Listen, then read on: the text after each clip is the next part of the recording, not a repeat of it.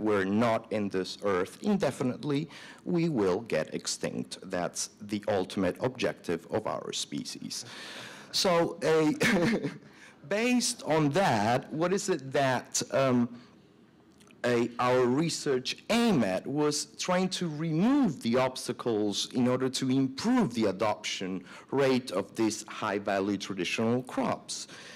So there were two options from my standpoint, very economic, but you will see how I infused economics with a heterodox approach. The possibility is that we need to increase the rent of the crop. Therefore, that will be revealed in the opportunity cost. How is it that we can make that happen? Basically, we have to change the way that the crops are being produced.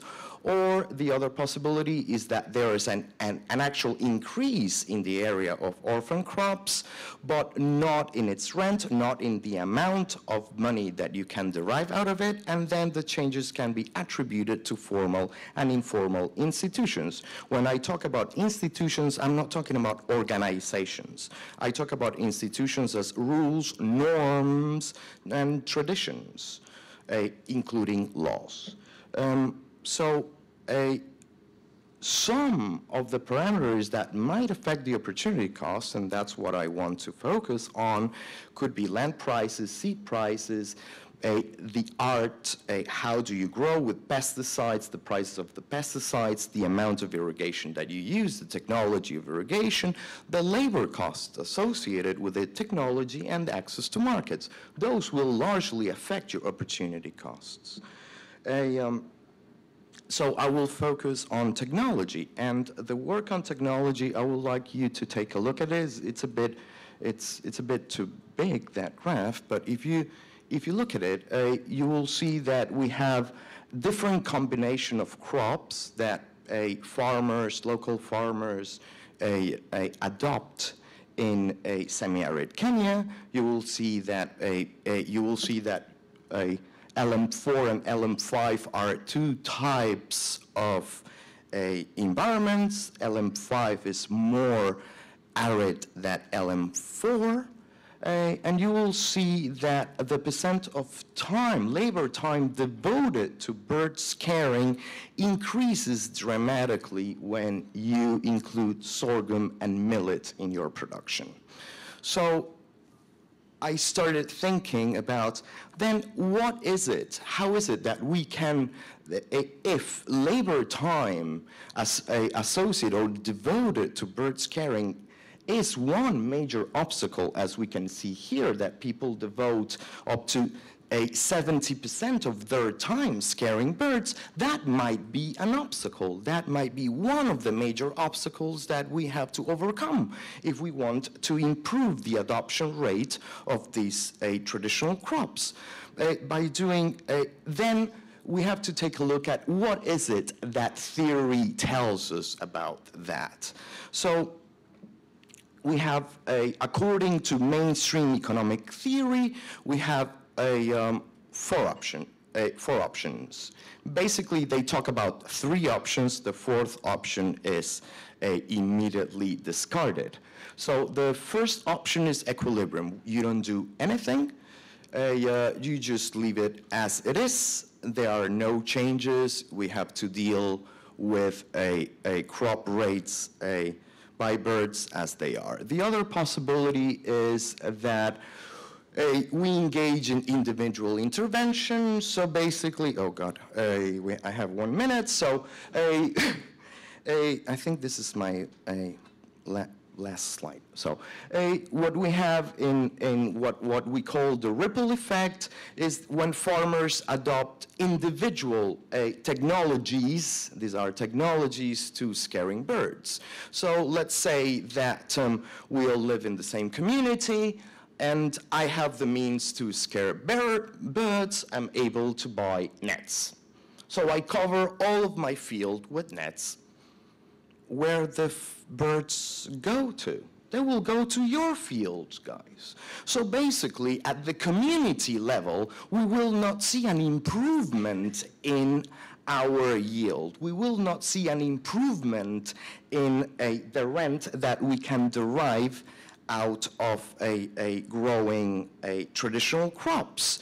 So what would be the solution? Well, great Coase will tell us, Ronald Coase, from his 1960s theory, he would say, from his theorem, he would say, well, basically, we just need to negotiate individually.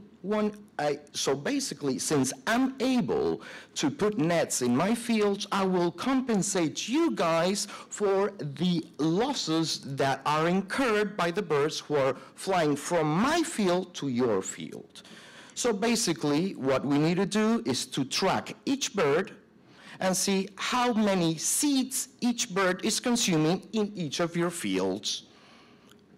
Very cheap, no? Very easy to do. How are we going to do that? That's an impossibility. That is an economic impossibility of applying their mainstream recommendations. Third option, extirpation. We bring flamethrowers and we burn bird nests. That's it.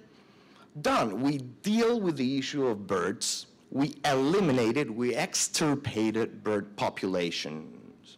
But you know what's going to happen afterwards, no? We will have more pests. We will have more insects consuming our crops. Therefore, that is not an actual solution to our conflict.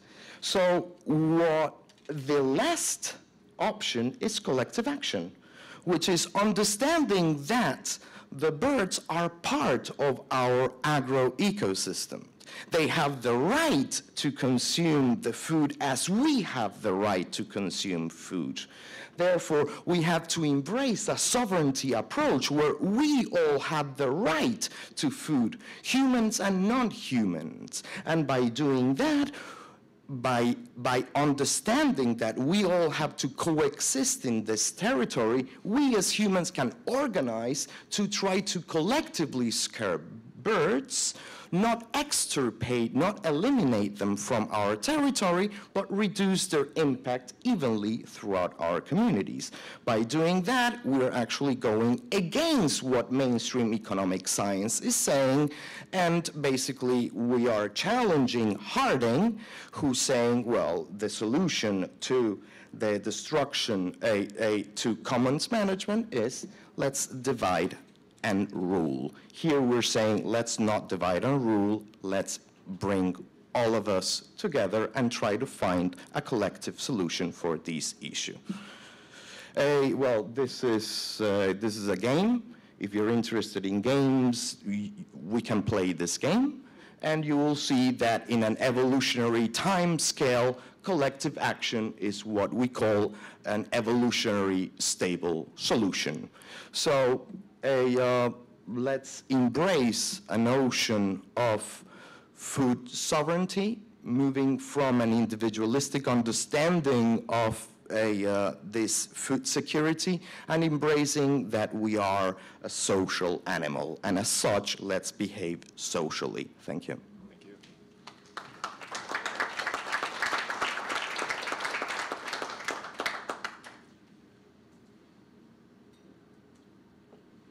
Okay, we have about 10 minutes. Not bad. Thank you.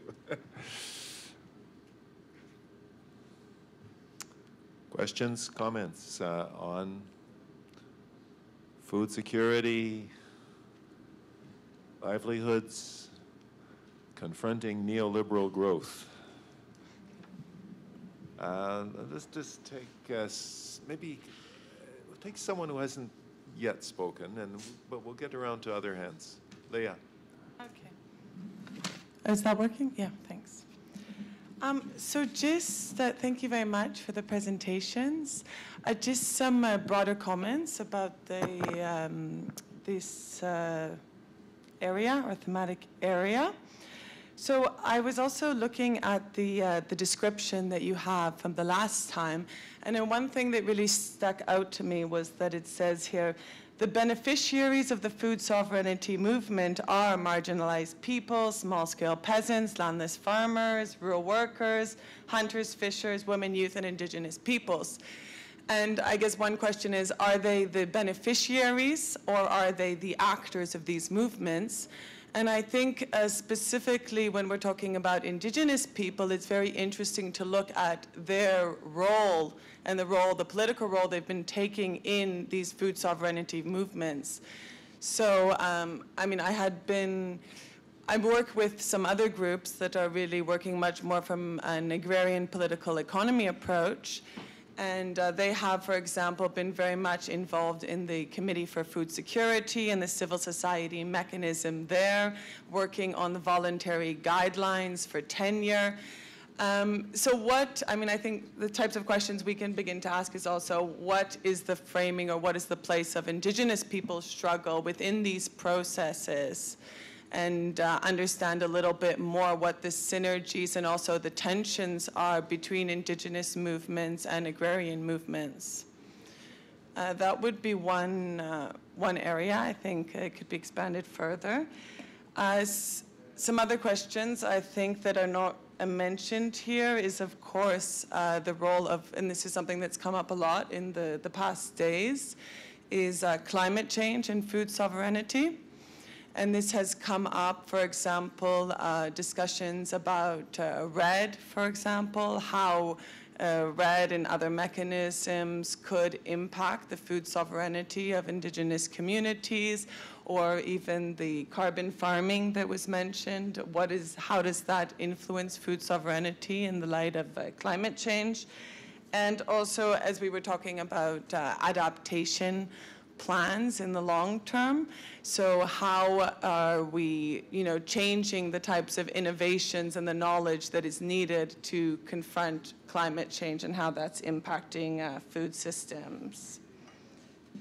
Okay, well, I have, I think the other major issue that could be really brought more into this thematic area, it's mentioned, this coping with neoliberal growth, but I think we can look a little bit deeper into what are the incursions of these globalized agro-food system into indigenous territories. And this, we're looking at it in terms of extractive industries, and we can say that the globalized agro-food system is also extractive. But if we want to look at it within, specifically within this thematic area, we can say, these land grabbing processes and also the resistances to them and the potential alliances, as I mentioned before, between, those promoting conservation, between pastoralist groups, between farmer and agrarian groups, and between indigenous groups. So I won't go into detail, but just throwing some of these areas on the table for. Thank you. Yeah, let's put the comments forth in point form, and we'll get around to a few more people. I think Fanny and Hector, I saw their hands up, and there's another hand somewhere that did anyone else? Okay. Fanny. Muchas gracias. Thank you very much. I want to talk to you about a reality that we all face. It is hunger. The First Nations out, the Native peoples, we're facing hunger in the north of the country. We are having problems with lack of food. La Guajira. On Google, there are people who are suffering from hunger in this region. It's worse than in Rwanda Rwanda, better, the same or worse than Rwanda. Children are starving, and this is what is happening for the forest peoples as well. Before it was the forest, I come from the forest, and so forests were very rich at the time in terms of resources, fish, birds, animals to hunt. We had food sovereignty. I don't know if it's because of the effects of climate change, but there are species that are disappearing. Phenomena didn't exist before. There are floods sometimes, and all the parcels for agriculture are devastated, are flooded. So I'll give you an example of what happened in Colombia. I saw that in the territory there were floods. The land for agriculture was devastated, inundated, so we had no food for the people. And we asked the government to help us, sirs. Please help us to realize some projects for production of food for agriculture. We wanted to find ways to be able to quickly sow foods, to have some food, some plants, so we can have food. And the bureaucracy of the state does not allow that. They did not help us. I made a simple request. It became a bureaucratic process, and we hired an institution that was there to help us to research it and develop a project we can do in our territory. And so when a project doesn't really have an approach that considers our reality, it becomes a colossal defeat. So I want to follow up on the work that I do to talk about when we make a request, and that there's an institution that received our demand. They sent 300 chickens. It cost a fortune sending 300 chickens. They come from Brazil. There was food in the containers, but there wasn't any food in the community to feed the chickens. We had food, but we didn't have anything to feed them with. So there's a woman who said, well, the chicken looked at me. I had nothing to give it to feed. The chicken wanted to eat me, so I had to eat it. So that was the end of the chickens. So these are projects for food safety, but they don't consider our reality that is different. We don't consider the differences. Food sovereignty for First Nations communities or Native communities is different. It's not a political question only. It's not a question of development. It's a question of survival, of life and death. The communities are dying in La Guajira. I would go see in Google, look at La Guajira and niños, children, and the children are dying of hunger in La Guajira. And I brought with me here some handcrafts, and feeds children. So if you buy something from me, it feeds a child for a month, and I don't profit from this. We use this to help children to eat. If you buy one of these objects, you feed a child for a month.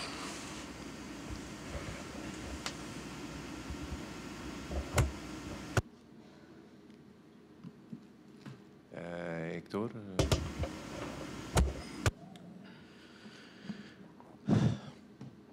Sí,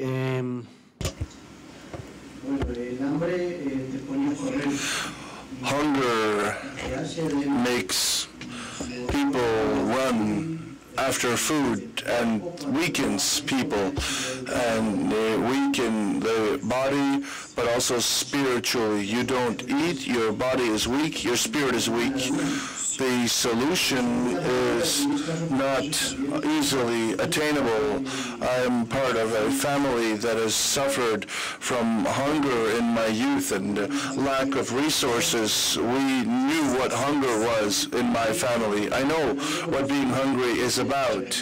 And when I think about these issues, sovereignty, food sovereignty, and all these debates that we're having, in In my reserve, in my resguardo, the concept of food security has been mentioned, and it's an idea of having food available in the market, and so our communities don't have money to buy this food stuff, and so this is a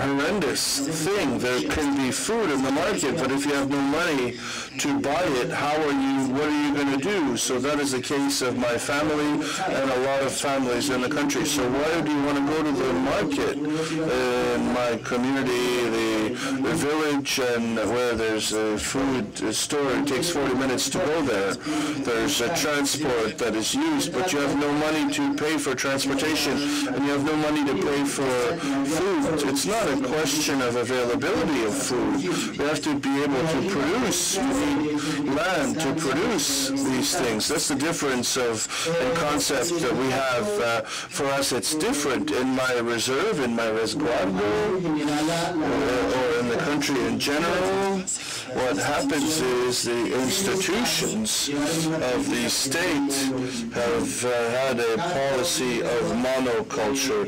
It was the case for my region, the case of coffee. That's one of the realities to solve the problem, to have more revenue. So what they did was they destroyed the communities. They thought that all these communities needed was to work and access to the markets. And so there's a distinction here between the policies of the state and certain governance structures that think that First Nations communities, Native communities, poor communities, communities that don't have access to land and property, all they would need are industries, agro-business to hire people who don't have access to land. These are not win-win conditions. There's a huge difference because in our communities we talk about sovereignty of food, but we have worked a lot on our reserve on this idea of organizing people, organizing ourselves to have food at home. And there's this logic of the markets and the state. It's different. You have 6 boxes of tomatoes you want to produce and share them with members of your family, but you're not going to produce to sell at the market. So the government doesn't understand this logic, this other way of thinking. They want to create rich wealth for the market, but it's a different idea. So things are complicated because of that. So how do we solve the problem? There's the subsistence economy and there's food sovereignty. But I think a lot of people have talked about that. I'm a governor, and these are discussions that we had in my reserve. I really insisted that people will be organized around food sovereignty so that people can be organized so we have a subsistence source of food. But there's another debate here. We need money as well to buy food and things that we cannot produce. So you're going to need certain products from the market. You will need money. So I don't know if that's the right word, but a word that has been used the other day is this idea of hybridity, or a hybrid that you will produce for yourself. You must put food on the table, but you must also buy things from the market. So it's like the birds. You cannot kill the birds. There's a logic in that communities where we have to sow not just for ourselves, but for the animals as well. So there's 3 plants that we plant, corn, and one for me, one for the animals, and the third one is for the spirits. We have to plant once for ourselves, one for the animals, once for the spirits. And so that is very important. So what Fanny has said here is really difficult, and there's communities where children die of hunger. La Guajira is a really horrible case. It's horrible. There's Risaralda, Miracha, and other communities. And for me, in my community, people don't die of hunger, but they suffer regardless of hunger in my community, in my resguardo, in my reserve. Thank you very much. Time to switch to the next theme. And unless there was anything, I think you indicated that you were fine not to have a, okay, good. Okay, so we move on to the final axis for the morning. And this is Martin Hébert, Daviken, Studnicki will be addressing the theme of the politics of resource extraction.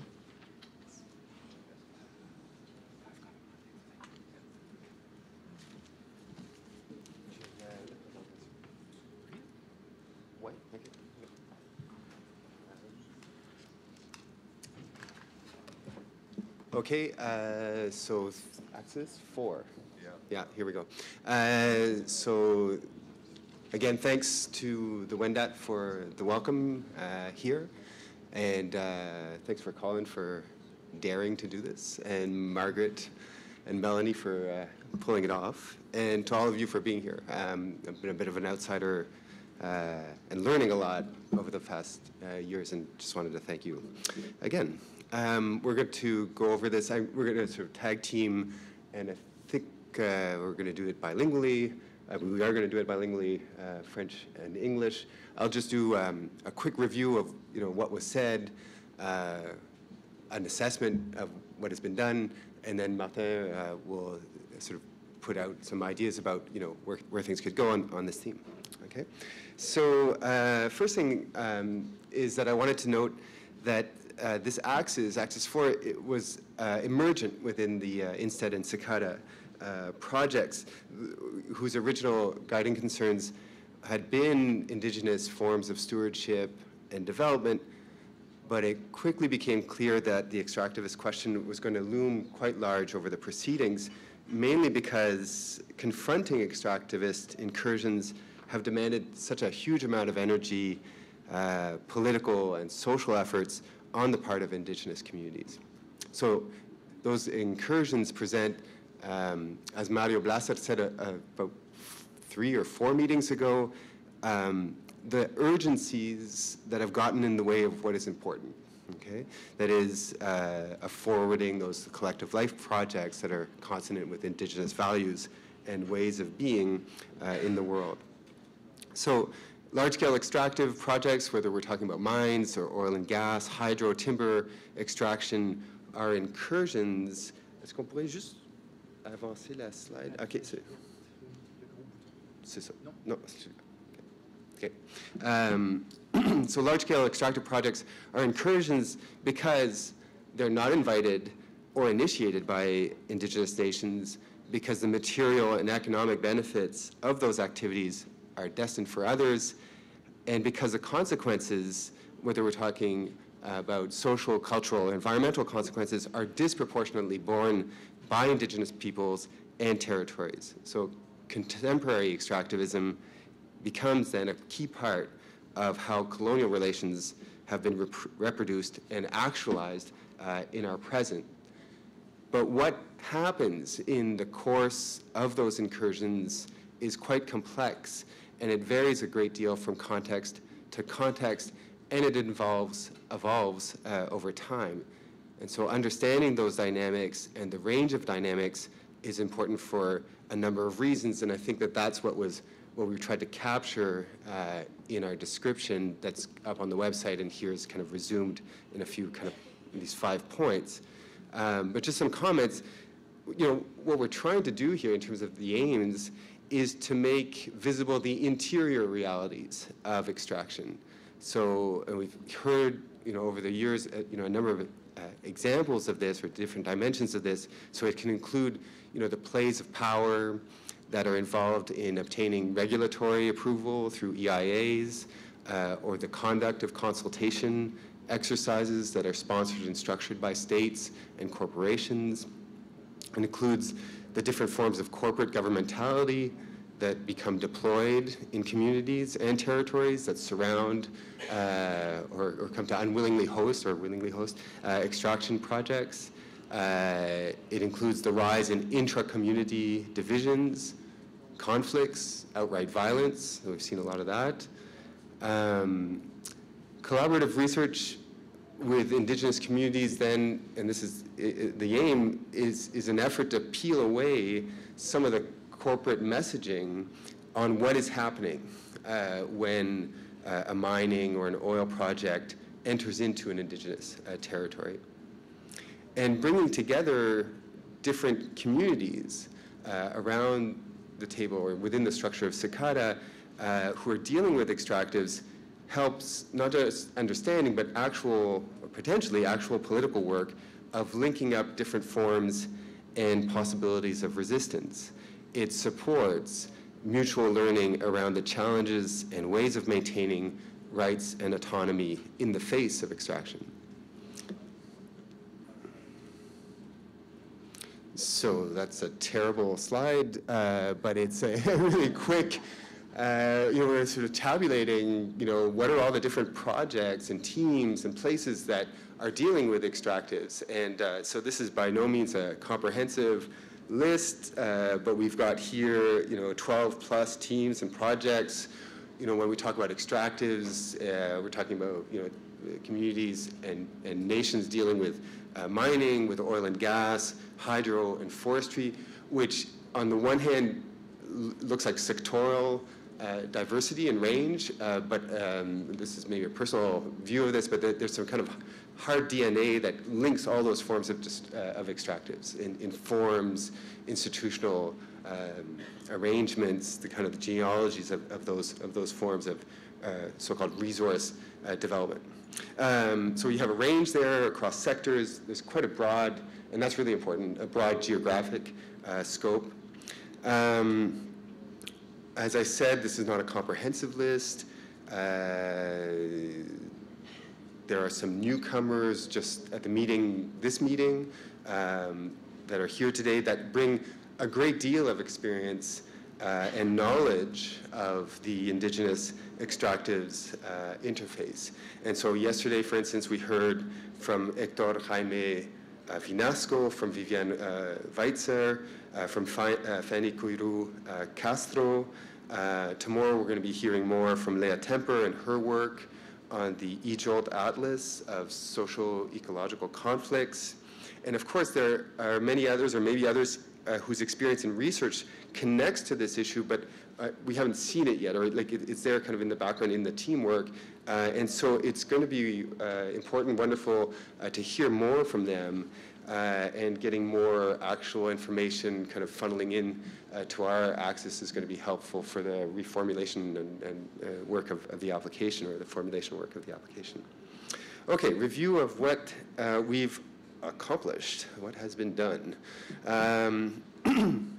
So CICADA brings together a very productive mix of breadth, depth, and variety on the extractives questions, all right? There have been other multi-sited, multi-teamed research projects on extractives. For those working in the Latin American context, you'll know of the work of Anthony Bebbington and his team, who worked in Peru, Ecuador, Colombia, and that's an important referent. But the CICADA assemblage, I think, is distinct, and I think this needs to be foregrounded and recognized in the way that it's entwining, or it entwines First Nations and research agendas together. It's also distinct in its geographic scope, so it's not only, it's really much broader than anything I know of or is out there. And it's actually, in important ways, distinct in the range of approaches and the methodologies. The critical work will be to move from that potential, or the potential represented here, into tangible outcomes for First Nations and for researchers. And so when I thought about, as I was thinking about, what has been done over the last 2 years, I think what has been done is the important but intangible work of laying the foundations of collaboration, of bringing all those pieces together. This is basic and vital work of creating and deepening links between researchers and communities, between communities, and between researchers. So those kind of ways of connecting up. As researchers, we've been able to learn about what we're all up to. So this is pretty standard procedure in these settings, granted, but the diversity here has made for connections and learning that don't necessarily happen in more disciplinarily bound meetings. I don't think I would have ever heard of all these different aspects if I hadn't been showing up in CICADA. And what this has led to, and I think that's an accomplishment, is a much more fulsome understanding of the different issues at play when extractivism incurs into indigenous territories. So here are some examples. There's the clash of ontologies, of epistemologies. You don't necessarily hear that in the geographer's kind of rendering of those dynamics. The clash of valuation, of expertise. Tenure, titling, sovereignty is at play, and that's been foregrounded in our discussions. And we've also come to realize some fairly disconcerting links between conservation and mining or extractivism, as well as other forms of green capitalism. Representatives of First Nations have also, in these meetings, come to meet one another quickly, maybe too quickly, during the meetings, but also in a more engaged and productive way during visits to one another's home territories. It's kind of a secondary activity around these meetings. So we've had Mayamam delegations who went up to visit the other Gold Core project that they had been hearing so much about and ask for themselves what the Cree of Wamindji thought. Jorge Nawel shared his considerable expertise and experience with ICAs, with the Nobe in Panama, who are also involved in developing community-based forms of stewardship and conservation. The Nobe and the Bugle delegations, when they've come to these meetings, have also taken the opportunity to visit other partner nations, so the Algonquins of Barrier Lake and the Cree in Bugamu. In discussion, I think it'd be good to have some more reflection from the partners, Indigenous nation partners, on those experiences, and because I kind of see it from a bit from the outside, but just to see how that can become more fruitful, where it's actually productive there. Looking at extractives has benefited from the methodologies or methodological axes, so participatory video making and cartography. These have already been enacted or put to work. Last spring, Stephen Schnoor did a really bang-up rapid deployment tour of Argentina, Panama, and Guatemala. And hopefully that's just the beginning, and more of that can actually happen. And finally, I want to underscore the importance of better understanding the terms and the challenges of collaboration as an outcome in and of itself that's been achieved over the last couple of years. Charles Menzies has made regular interventions on this, and they've been very useful. I'm pretty sure that none of the people listed earlier in this on the team reduce the extractive situation to simply a matter of academic interest. We're motivated to work in our domain as researchers in support of our Indigenous partners. But certainly history shows that meaning well is no guarantee of working well together. So figuring out how to articulate Indigenous and research agendas on the base of equity and respect for difference comes with a lot of weight and complexity, and that's really what Sir Charles's and others' interventions have really kind of shown here. So collaborative research methodologies is not defined as an axis or as even as a theme, but it strikes me as foundational to the entire CICADA enterprise. So I'd certainly vote for more discussion and reflection on the challenges of working together. Okay. So I'll pass it to Martin in terms of looking forwards. Thank you, Daviken.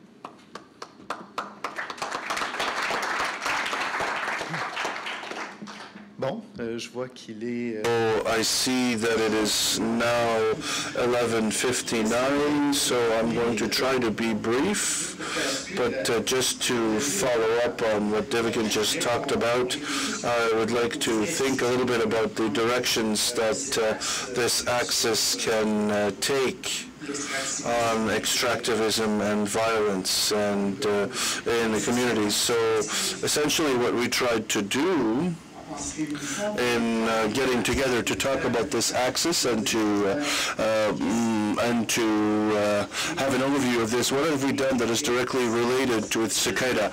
Meaning that yes, we could see that everybody has projects, research projects on their own, but one of our preoccupations, and I think that can certainly be used to feed the production of this request for funding, is to ask the question, as our researchers Catherine Noret said, a reflection on what makes one of our projects a CICADA project.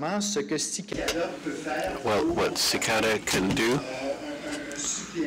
to add and complement, I wouldn't say an added value here, but to add a plus to our projects. So basically, these are all reflections we had. We're not talking about necessarily talking about financial resources, but how the expertise present at this table related to different communities, how could this help us develop this axis?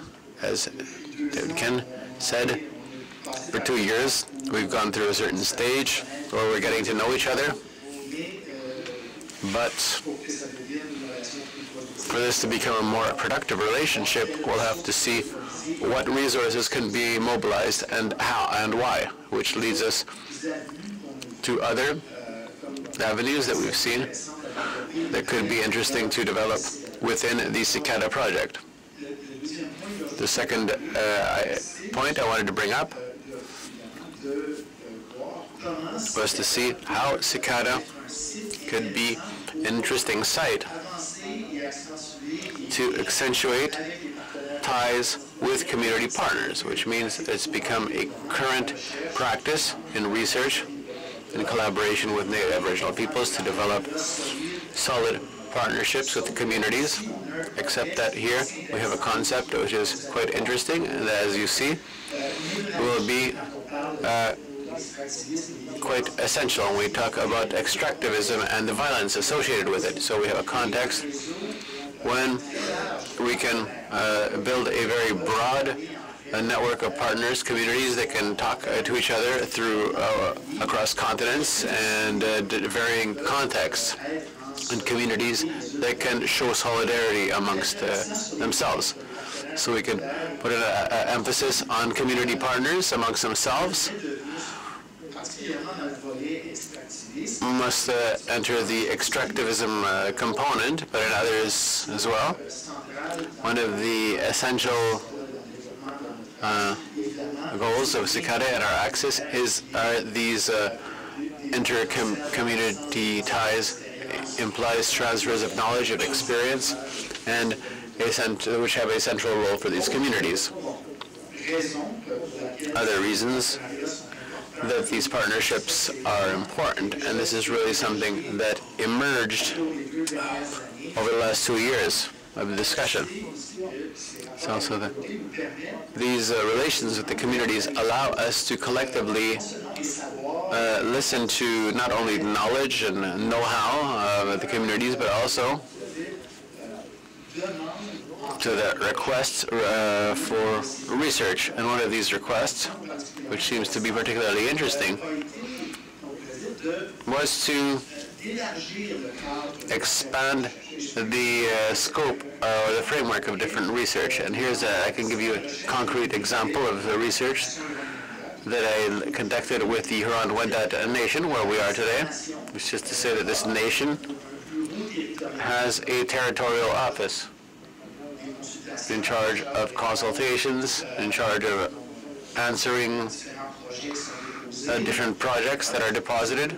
And this bureau, or this office, has houses about 15 professionals. In the rush period and the busy period, there's 18 professionals, of whom most are members of the nation. So we have researchers in the nation, and they have some people who all have capacity to study themselves, to document their own oral traditions and to map their own land use. They go into the archives, etc. So these nations who, over the last decades, they have truly taken control, they've reappropriated the production of knowledge that concerns them. This is great, we all agree with this, but these resources are always limited. And before a situation of limited resources, the nation will prioritize research on itself. It doesn't necessarily have the resources to look into its interlocutors. And the comment was made in many presentations, but in a context of extraction economy, we're always in a sort of relationship or a tension, a confrontation in a context where a people or a community is articulated within a system, and efficient access depends on the comprehension we have of this system. So the component for reflection on the extraction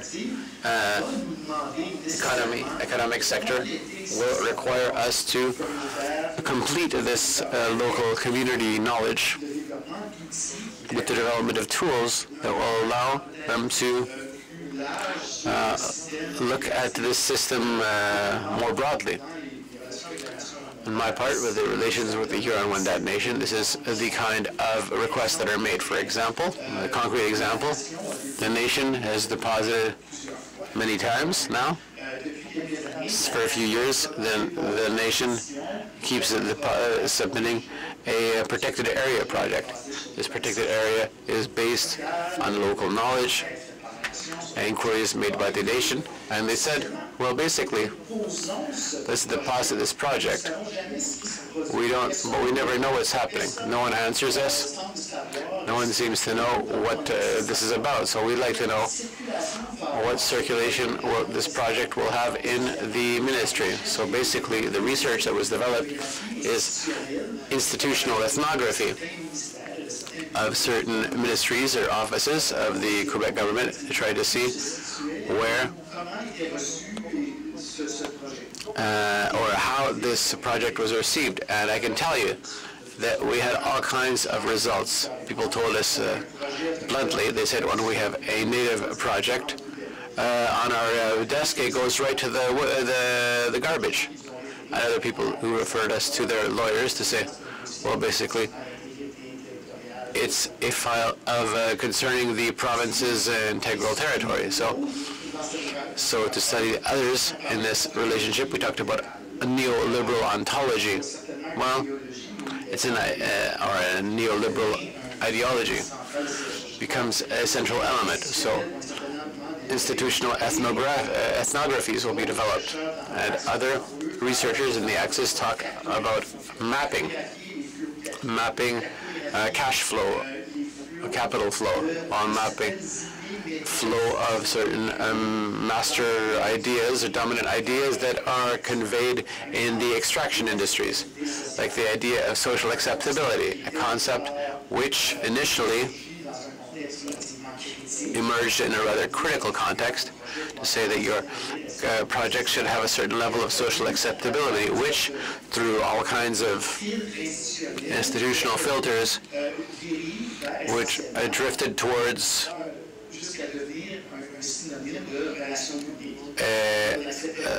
a definition of public relations. So this is acceptability is something we produce. We don't ask them what is acceptable for them, is that we present our project by modulating it and coding it in different ways until people say yes, or until people stop saying no. in some cases. So when there's no one, the shouting has died down, well, we consider it accepted.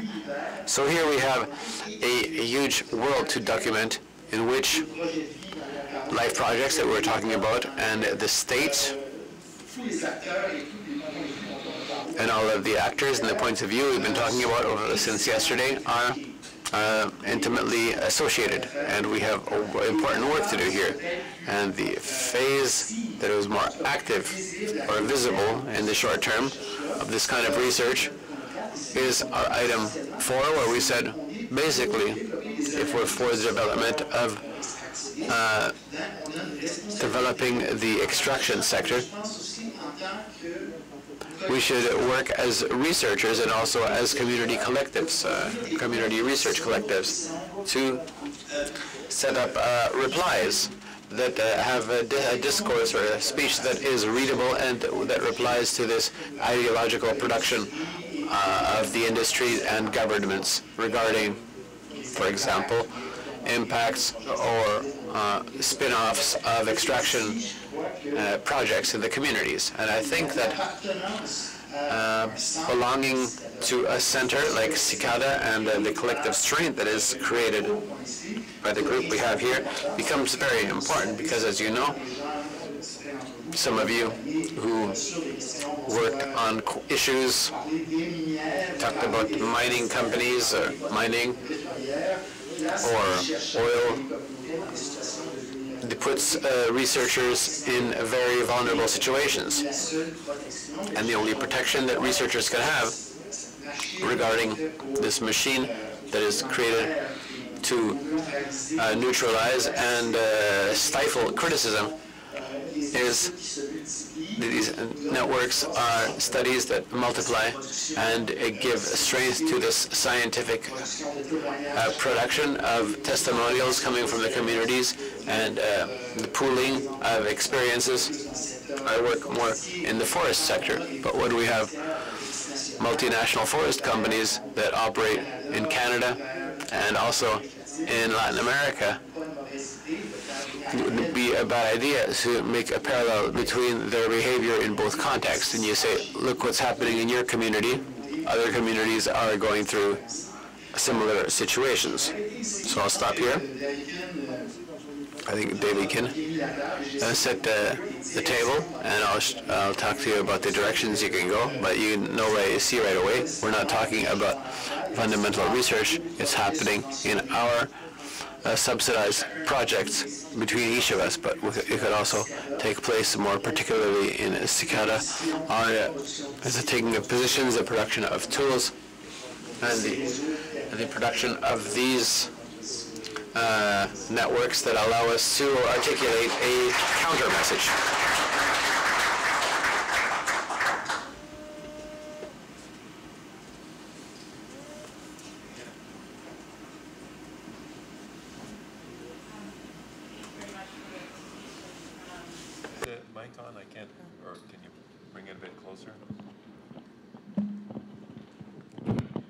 So I'm new to CICADA, and one of the questions that's just come up for me during this whole day of discussions is whether or not there's a statement of ethics and principles for the research that we're doing here with First Nations and Indigenous, Inuit, Métis peoples. Because it seems to me that there needs, and maybe there is, so it's just a question I have of clarification. Is there a statement of principles for the vision that there is, or the type of research, or the type of relationships that are emerging from this center? In other words, are there ethical guidelines for the work? Has there been you know, that it should be community-driven, that there should be objectives, you know, done in collaboration with the communities?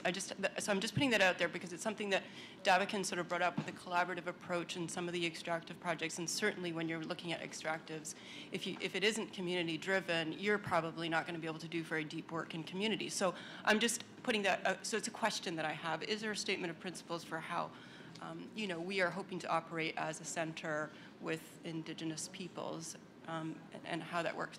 And then I have a couple of other comments about the actual theme. So I'll just go right in then. So my background is both in protected areas and in working with extractives, but mostly my background is working with people and upholding self-determination. And so here's where, in doing the work that I've done over the last, now I'm realizing 16 years in extractives working with people, there's a huge diversity of approaches and acceptance to the industry or non-acceptance to the industry, depending on where you are and your political context and where you hope to go. And so I'm just a little bit cautious of being completely anti-mining, and to maybe we frame things in terms of self-determination and what, because it sounds to me like this theme is anti-extractivism, basically, right? I mean, that's the sense that I'm getting, hearing people that, this neoliberal model, but sometimes people actually want it. And what do you do then? And so are we making a political statement that we're going to be acting, so I'm just putting that out there as a question. And also, there's a question of scales, too, of the industry. And of who gets involved with industry. So I work now with communities who are miners themselves and who do ancestral mining. It's a whole different concept. It's a different cosmology. It comes from a different place. So I find myself actively supporting and working with miners themselves. So, I'm just putting that out there so that we cross boundaries in terms of how we label things and really bring out some of the complexities that are behind the themes. And finally, the various actors. We always talk about state and we talk about communities. Well, where I work and in a bunch of different countries, from Mexico, Peru, Ecuador, there's illegal arms groups that are really involved with this industry, and communities that are very affected by these groups and this whole other side of the economy that we need to think about also when we're looking at extraction and this theme, not just the state and communities, but this whole other shady economy that's happening with the narco world and illegal or outlawed groups. So I'm just putting that out there to try and just add complexity to what we're thinking about here. I think Karine was no, actually Leia's hand was up before Karine's. So we got Leia, Karine, Jorge, Clint, and how many minutes left? 3 minutes. Maybe we can stretch it to 8. We're going to have to get downstairs pretty soon. Okay, I'll be brief. Just to follow up to some of the points you made about this, I don't know, I'm also new to CICADA, so I don't know about this ethical guidelines you were talking about, but the project I will be presenting tomorrow, we are working on this and we are hoping to elaborate this process together. So that could be one also potential line of collaboration. And then about I think this is also very much about the definition. What you're asking is also about what the definition of extractivism is and how the term is used. In Brazil, for example, Chico Mendes and the rubber tappers were fighting for the extractivist reserves that they could use and extract the resources. So the term extractivism, of course, it's used in many different ways. And what for me has been very interesting was this experience that you mentioned of the community mining and bringing. The new project I'll present tomorrow is also really focused on this element of what are the, out of the responses to industrial extractivism or large-scale extractivism, what are the, responses that come up and how are communities putting forward their own projects. So I think that CICADA has, these sorts of stories that we're seeing show that there's also important stories to share in that regard. So I think that within this theme, expanding a little bit more on how we're defining extractivism, the different forms of extractivism, and that can perhaps answer some of the questions that you're bringing forward. Thanks. Karine. Yes, so, oui, ça marche? Okay. Actually, I'm losing my voice. CICADA is not anti-mining, well, because I've been in CICADA for a while, and working with the Cree Nation of Wemindji, signed a collaboration agreement. They're definitely not anti-mining, as the leaders and probably Sammy would agree with me on that.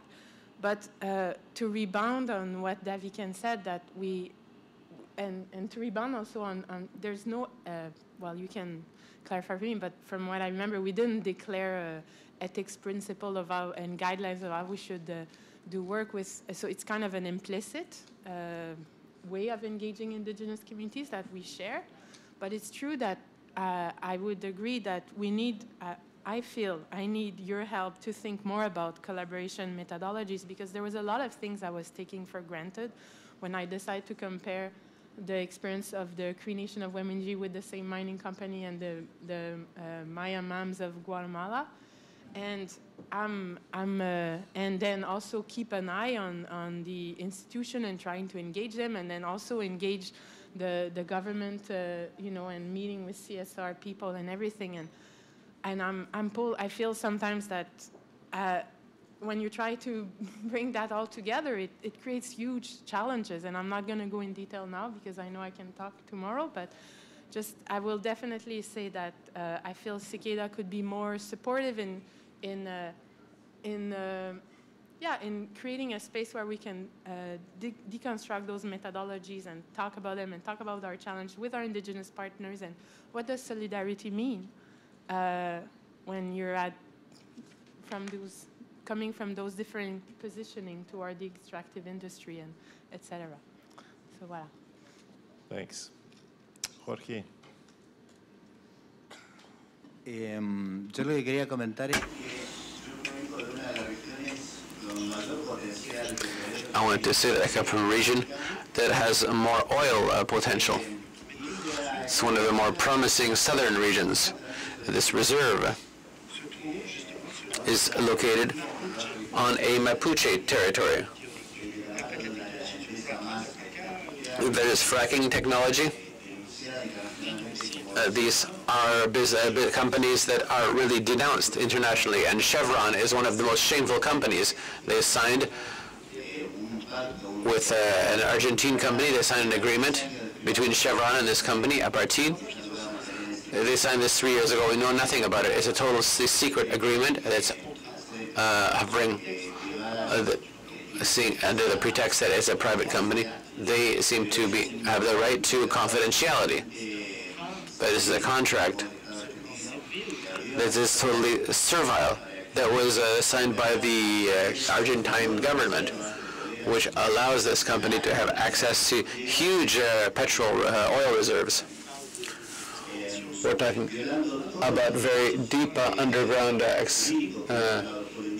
operations using fracking. So we went to court in the past, opted for energy autonomy, which is necessary. But fracking is one of the worst industries. It uses a large quantity of a lot of chemicals for hydraulic fracking. And the damage caused by hydraulic fracking with all these chemicals generates an enormous amount of damage to the environment, to health, and the inhabitants of this region. This is irreparable damage because the damage to the organism, there's no remedy. There are heavy metals that make people sick as well. For years they've been applying these measures, but already they've had horrible situations, horrible cancerous tumors, health problems, environmental and health issues. And this is data that comes from public health officials, and these are issued without, but this contract is secret. Why is there no disclosure to show the ravages of this industry? We talk about the ravages of oil industry, of oil and gas. We never talk about the impact of heavy metals on on people's physical states. We denounced these causes before the courts. We came there with hard evidence to show that the situation was alarming and that this illness was more prevalent relating to these chemicals. And despite all of this, we weren't able to receive equal treatment before the court because labs that have to determine the degree of dangerousness to exposure to chemical, these are sponsored or paid off or corrupted by the oil companies. So there's no way that we can defend ourselves before the courts and succeed. We could perhaps appeal to certain international courts that might give us some guarantees. But these are the current results. There's a lot of research work being done. There's a lot of denouncements as well as a lot of cases and legal precedent on land safety as well regarding the violence that is also carried out to have access to this territory. No, there's work done on the impact of heavy metals on people's health, on the human organism and on the environment. So we end up on a lake, which is now a total Molotov cocktail. We have to dig 9 meters underneath. It's not a water table when you say 10 meters deep. It's now a chemical table. There are people who film this, and we show this to the people. We don't have a water table anymore. We have a chemical table now that you can light with a lighter.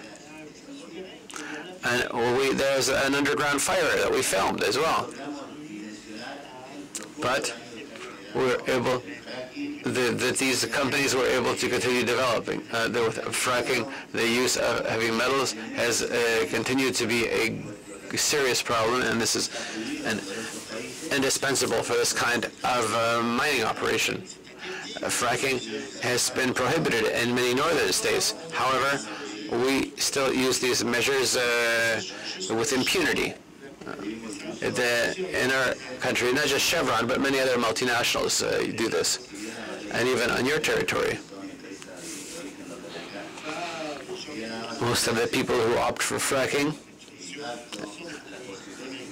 are North American companies. I'll talk about the damages created by this technology and the protection of heavy metals as well, hydraulic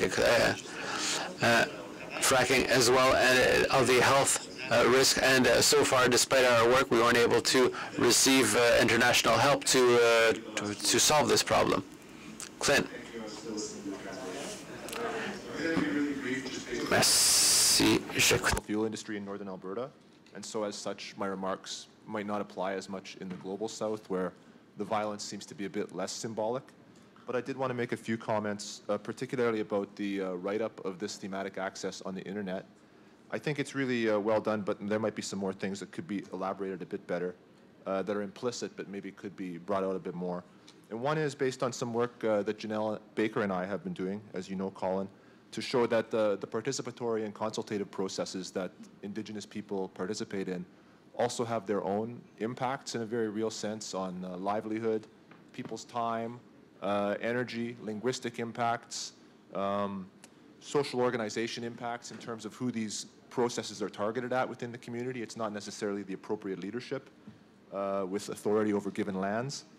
And finally, the point that Paul Nadasdy has brought forward several years ago, where these participatory processes could be premised on a pretty different ontological framework or worldview that may be very difficult to bridge in real terms. So again, I think that's implicit in the description, but it could be brought forth a bit more. And similarly, with what I see in Alberta anyway, is the devolution of state processes of oversight towards corporate sector and, if you will, co-management setups. And I use the term co-management in a very loose way because they're dominated by industry, to the degree that industry has taken over a lot of the monitoring and social relations and even approvals in some cases. And finally, just what I think I would get out of this in terms of the partnership that I'm involved in is the ability that CICADA would provide to First Nations in Alberta to have contacts not only with other groups in Canada that are facing similar issues, but also internationally. I think that would be really important and valuable. And I can already see that there's been examples discussed of that. So I think that's a really important thing to keep in the forefront. So thank you very much, and bon appetit. Thank you. There have been some important points raised that I would like to come back to at later in the afternoon. We have a time slot tagged as daily wrap-up, and I think we should talk about issues of collaborative methodologies, protocols, ethics, and probably I should provide a little bit of context for some of the directions we've already gone. I think it is implicit in the ideology, I think, of CICADA, that it be community-driven. But we've also noted some complexities about the issue of community. What exactly is the community? And we have to be quite frank. We've made some choices about what the community is going to be, or what it can be within the parameters of something that we can do together. So we need to bring that out clearly. Let's go eat.